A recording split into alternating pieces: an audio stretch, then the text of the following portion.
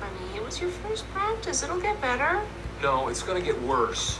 You need to give us some time, Phil. No, I already know. It was awful. The kids were just running around. They weren't listening to me. They were like 4-foot whirling dervishes. I mean, I don't even know what a whirling dervish is, but that's what they were like. You know why? Because I'm not a coach, okay? I don't know what I'm doing. My dad, he's a coach. He knows the game. He's confident. He's smart, witty, dynamic, vicious, brutal, vindictive, a monster. And he will win through intimidation and forceful tactics if need be. I'm not like that. In fact, I don't know anyone like that. Do you?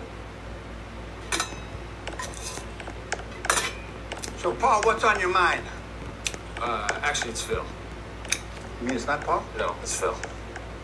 What's the difference? Come on, spit it out. Here it is. Mike! Hold this.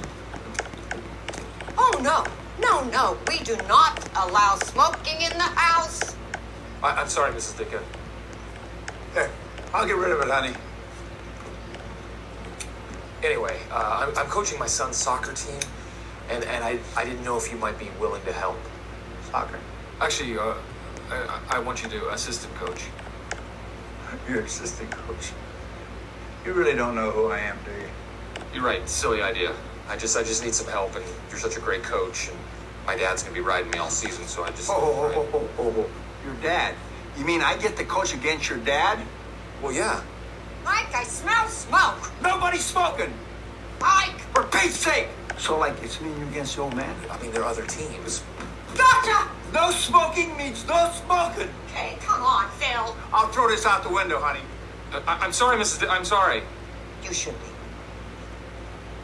It's a nasty, filthy habit. Hey, you can count me in. Really? Let's bring the old man down. Oh, great.